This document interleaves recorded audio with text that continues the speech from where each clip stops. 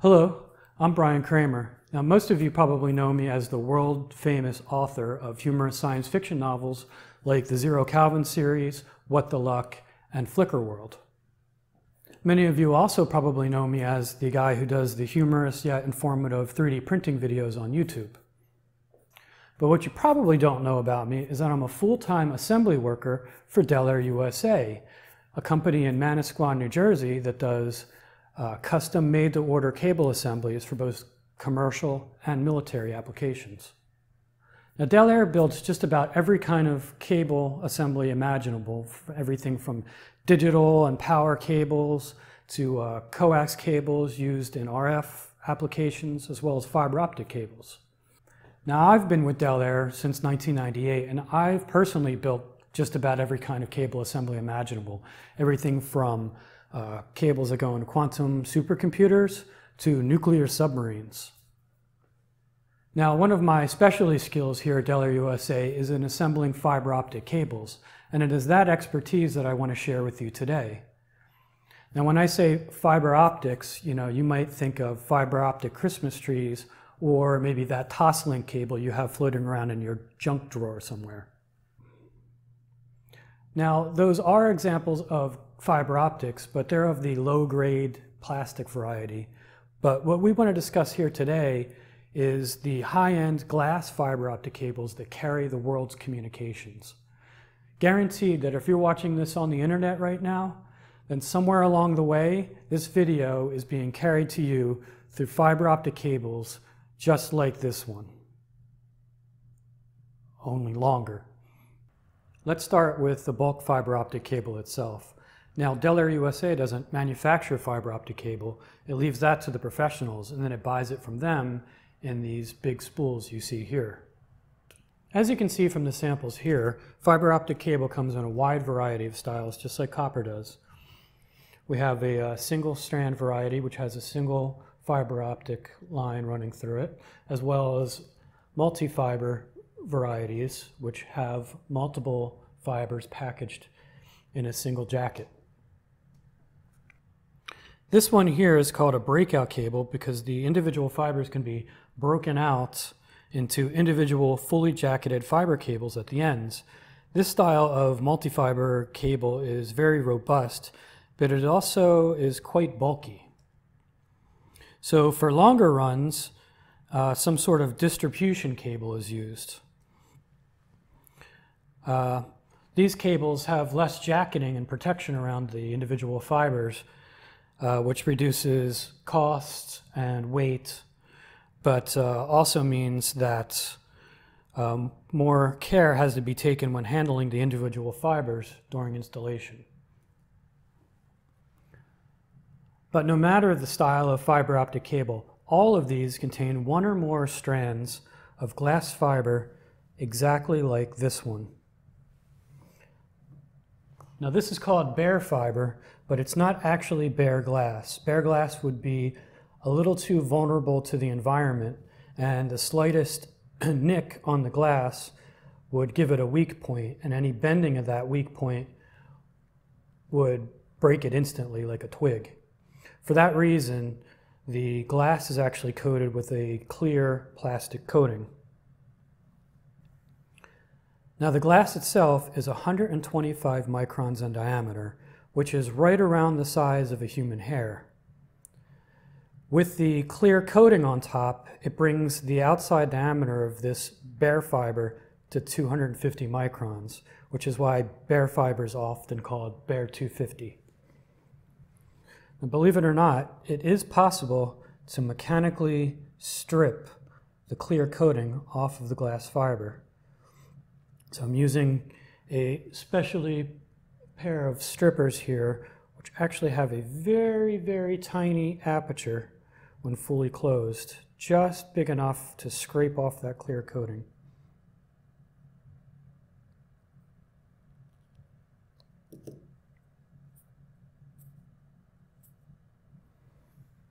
Okay, So hopefully if I zoom into this, you'll be able to see the difference.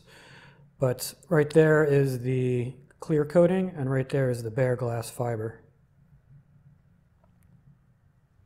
Now what people are probably most surprised about with glass fiber is just how robust it is.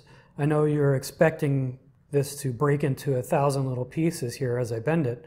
That's really not the case. In fact, it's so flexible, I can take it and wrap it around my finger just like this without it breaking. Wow! However, at some point, when the diameter gets small enough, it will break. Incidentally, you can purchase bare fiber on spools like this one.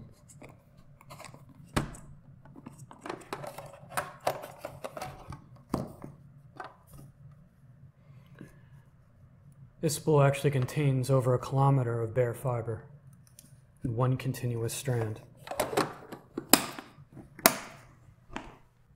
The other interesting thing about glass fiber is that it is not just a single piece of glass, but actually contains one type of glass surrounded by another.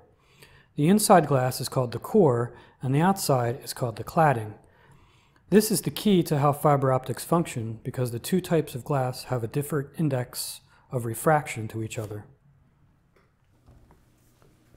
The index of refraction is the ratio of the speed of light in a vacuum to the speed of light through a medium. You might not know this, but light actually slows down as it travels through things like air, glass, and water, and that speed reduction is reflected in the index of refraction. The slower the light, the higher the refraction index. Because of this phenomenon, weird things happen when light encounters an interface between two materials with a different refraction index. Depending on the angle that the light approaches the interface and the difference between the refraction index of the two materials, some of the light will either bounce off of the interface and remain in the first material, or pass through the interface but be refracted in a different direction.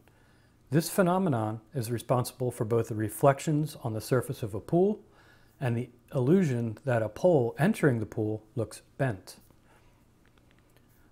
Now let's apply what we just learned to fiber optics. We're going to keep things simple here, so if you're a mathematician or a physicist, I suggest that you close your eyes and hum to yourself for the next few minutes. Good. Now let's say that we have a happy little photon. Hello. If that happy little photon enters the core at a reasonably shallow angle, he will continually bounce off of the cladding all the way to the other end of the fiber. Now, let's look at his brother. His brother is a bit of a rebel. He's going to enter the core at a crazy steep angle, and because of this, he will actually escape through the cladding. Because the light is more likely to escape the core as it approaches the cladding head-on, fiber optics do not work well when bent in a small radius. To demonstrate this, I have a fiber cable here that has very few layers of protection surrounding the glass. Don't worry, we'll cover the parts of a fiber cable soon. For now, just know that this one only has the 250 micron clear coat and an orange 900 micron buffer covering the glass. I have a visible LED laser hooked up to one side of the cable, and as you can see, it is coming out the other side as expected. But if we now introduce a sharp bend in the cable, you can see that most of the light is now escaping out of the cable. Because of the sharp bend, the light is suddenly striking the cladding nearly head-on, resulting in it crashing right through.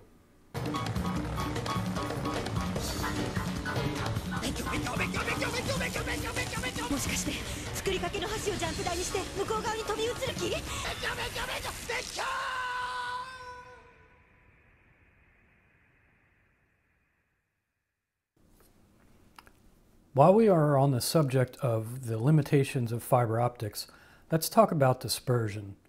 Let's start with our two photon brothers again.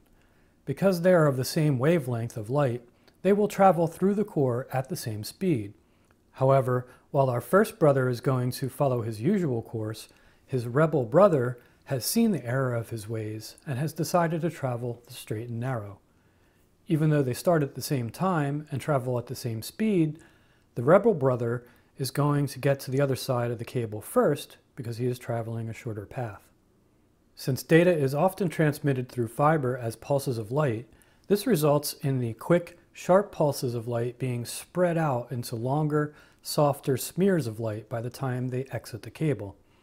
If the pulses are sent too fast, you could even have a case where the end of one pulse is overtaken by the beginning of a later pulse, resulting in a loss of the information. One way to combat this is to use a laser source to send a signal, since the light from a laser spreads out much less. However, no laser is perfect and the light will still fall prey to dispersion over a long enough distance. Another way to combat dispersion is to use single-mode cable. You can think of a mode as a possible pathway for light to travel. With the multi-mode cable pictured here, the core is either 50 microns or 62.5 microns in diameter, depending on the style. While this is tiny, it is still cavernous when compared to the size of the light rays traveling through it. This gives our little photons all kinds of options, or modes, when traveling through the fiber. But what if we shrank the core down to a mere 9 microns? Then our little photons would have to pretty much line up in single file to squeeze through the core. This results in much less dispersion, but it does have some downsides. For one, less light is being transmitted since our little photons have to line up pretty much single file.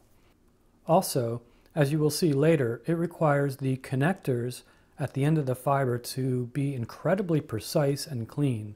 Otherwise, the core of one fiber will not line up with the core of another, or the entire core can be blocked by a tiny speck of dust.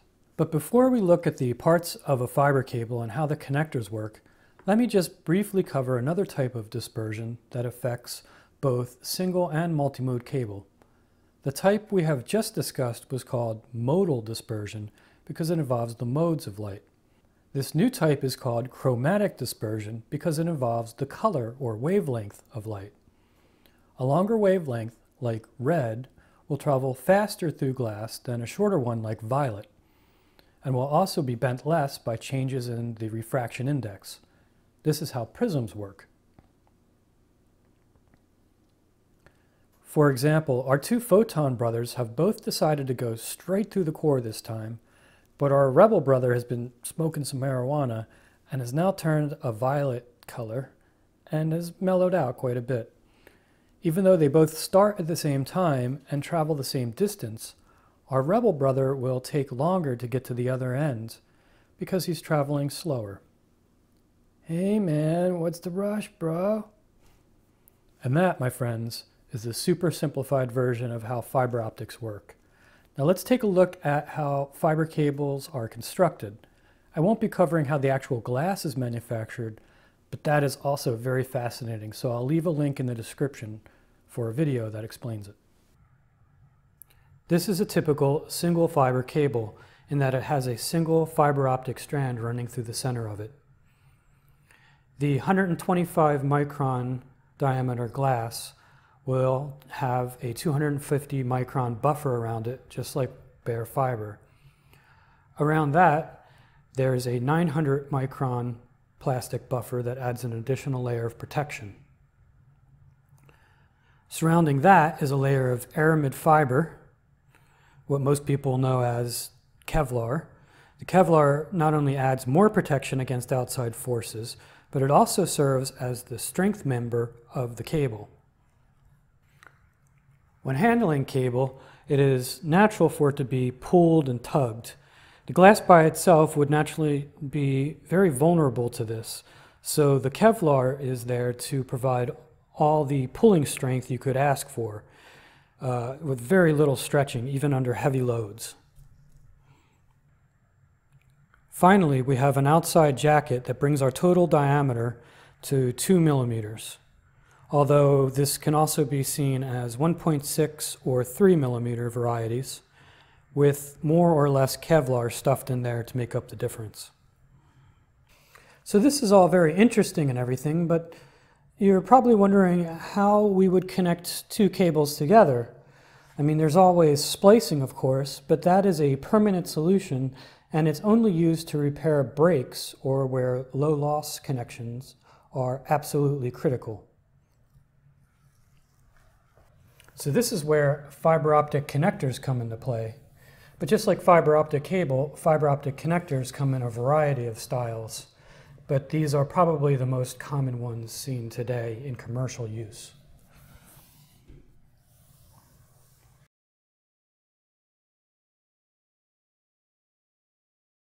Now, while all of these probably look different to each other, they all have the basic same components.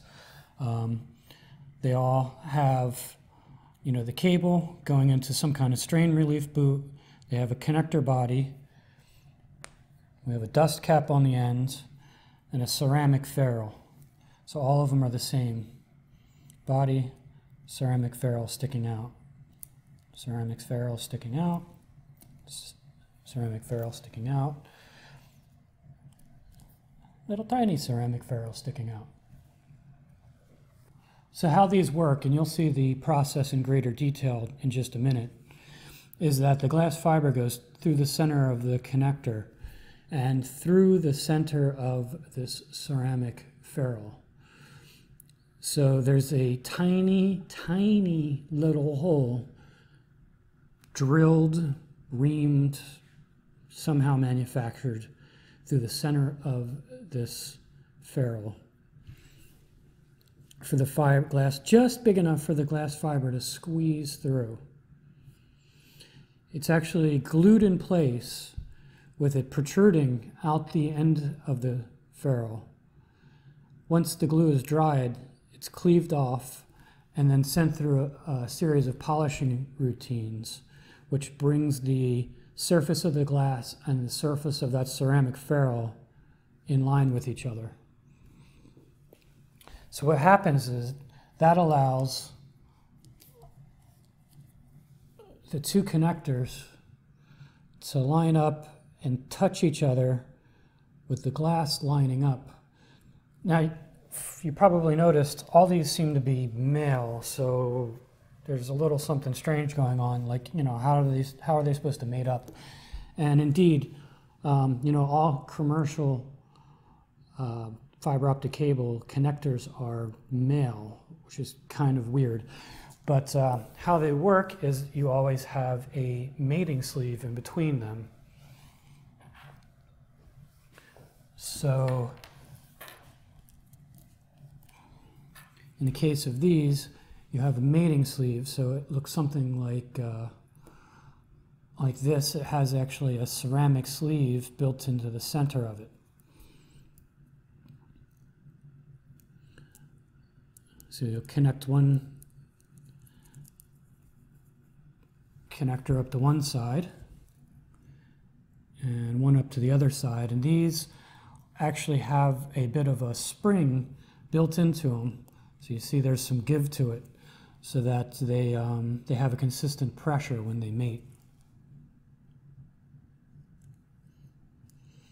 Now normally these are junk cables I don't really care about, but normally always you would inspect the end faces of these under a microscope before connecting, because guaranteed there's a bit of dirt in there, and guaranteed that bit of dirt is right on your glass, and it's going to get crushed between the two connectors and either crack the glass or just land right or block the light, because it doesn't take much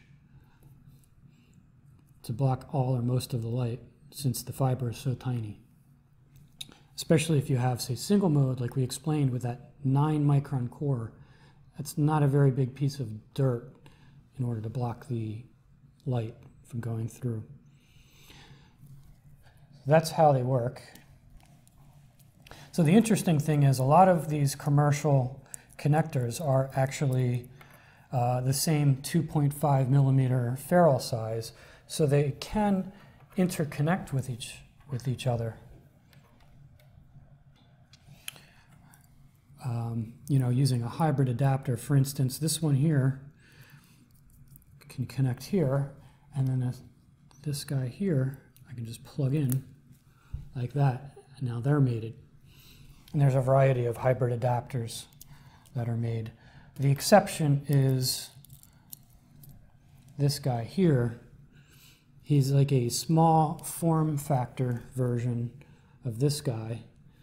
This is an SC and is used a lot in data centers because I guess maybe because it has that same plug-in, pull-out, and square aesthetic that a RJ45 Ethernet cable connector would have. So for some reason, networking people still have it in their head that it needs to be like that.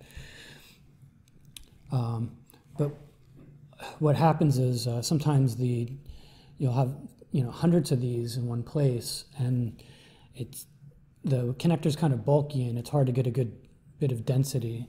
So they've gone down from the SC connectors to these LC connectors, where 2 of these can fit pretty much in the same space as one of these. The downside of that is the ferrule size is 1.25, and they therefore cannot mate together with the other common connector styles. In addition to the commercial style connectors, there are also a variety of military connectors. Most of these are called termini, and they're designs for connectors with multiples of these in one connector. So what I mean by that is you would attach this connector onto individual cables, and then a bunch of these actually go into a single connector housing like this. So if you see, this one actually has a place for 8 of these termini to fit in. So they would simply go in the back here and they click in place. And then there's a whole strain relief system behind them to manage the fiber. So that looks like something like this. So as you see here, this was an 8-channel connector. This guy was an 8-channel connector. This one is actually just a 4-channel connector, but you see I unscrew the dust cap and you could probably make out the 4 individual termini there. The interesting thing about these military multi-channel cables is that some of the termini actually are female. So if you look in there, there's actual sockets instead of pins. But it's sort of just a trick, because those termini actually start out male, like this one, and then there's a mating sleeve like this, which is just a stainless steel tube, and it has a ceramic insert in it. And that actually gets slid onto the male connector to kind of give it a gender change operation. So you've probably noticed by now that these fiber cables are very colorful. And the colors aren't chosen for aesthetic purposes, but they actually mean something. For instance, yellow signifies that it's a single mode cable. So it means it's going to have a 9-micron core. If you see a aqua or an orange color cable, you know it's going to be multi-mode. Although sometimes you might not know the core size. Aqua is almost always a 50-micron core size, but the orange can be either 50 or 62.5. And, for clarification, it's almost always printed on the jacket itself. So you see 5125, so it tells you it's a 50-micron core, 125 cladding. So with that said, you're probably wondering, like, what are all these different colors then? You've got, like, you've got 6 different colors going on. What's that about? So the fact is, even though, say, this one's orange, it doesn't mean that it's multi-mode, because in breakout cables and distribution cables, like this one, the colors refer to what you would call a channel number or a fiber number. And there's actually a set order for which these go. So usually if they're going into a connector, they will follow a set color code. Now, in order to let the person who's using them know that, say, these are single mode, a giveaway is usually they make this 900 micron buffer yellow. So if these were multi-mode, they would probably make them orange. With that said, even the connector bodies and boot colors mean something. If you see like a beige or a black connector body, it usually means that it's going to a multi-mode cable. Now, the interesting thing is there's really not any difference between a multi-mode connector and a single-mode connector, except that multi-mode connectors are usually have sloppier tolerances. This is because the core is so much bigger that a little bit of misalignment doesn't matter so much. So if you look here under the microscope, you'll see like this crappy Chinese one here doesn't, the fiber's sitting off to the side, and you can see that there's sort of this epoxy ring on one side, so it looks almost like a crescent moon or something. But that offset is so big that if this were a single mode fiber, the core at only 9 microns would be so misaligned that probably most or all of the light would be attenuated, because the cores between this connector and another one could be completely misaligned. So single mode connectors are always of a higher quality with tighter tolerances for that ferrule hole, and all other tolerances held tighter to make sure that the cores align perfectly. With that said, if you see blue, it usually signifies a single mode connector. So there's a high probability that it's going to be attached to, something that's yellow. Really what it signifies is what they call a UPC connector, which is ultra polished connector. It simply means that the polish on the end face of this connector is taken to a higher level to ensure the minimum of loss when it's connected to a similar connector. So that is why you always see them attached to single mode cables, because single mode cables are kind of by definition higher end cables. So now you're probably wondering, so what is green? Green signifies that the end face of the connector actually sits at an 8-degree angle. So I'll throw up a little graphic here so you can see it better. But yeah, instead of sitting flat like this, it's actually tilted off at 8 degrees. And that's purposefully done in order to cut down on back reflection. So as the signal's traveling down the cable, as the light's traveling down the cable, when it meets the interface between the two pieces of glass, there's always going to be some portion of it that's going to get reflected back to the source. And the lasers that go through, these single mode cables and some high-end multi-mode cables really do not like having their laser power bounced back to them. So what they do to get around this is they cant that interface angle off at 8 degrees so that the reflections bounce off at 8 degrees and actually travel out through the cladding of the cable and dissipate out through the cladding instead of being bounced directly back to the source. And that, dear viewer, is the end of part 1. Please grab yourself a refreshing beverage, take a quick bathroom break, and join me for part 2, where I will be showing you the entire process of attaching connectors onto fiber optic cable. If you enjoyed this video and would like to see more like it, consider supporting this channel on Patreon. If that isn't your cup of tea, then purchasing one of my books would also be fantastic. Thanks again, and I'll see you in the next video. This video brought to you by BrianKramerBooks.com. BrianKramerBooks.com for all your humorous science fiction needs.